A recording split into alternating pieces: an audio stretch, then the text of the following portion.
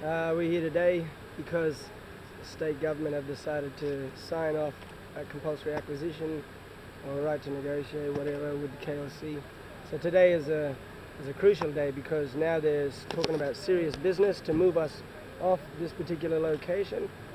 And there's still a lot of unanswered questions, especially in regards to how Woodside and the KLC are conducting themselves in regards to preliminary assessments before any of the decisions are being made regarding this gas plant. And there's been a lot of destructive work already taken place, and a lot of this important information is going undetected, and a lot of people don't realize what has already occurred. And if anybody thinks that this process is running smoothly, they're completely misled, because this process is being secretly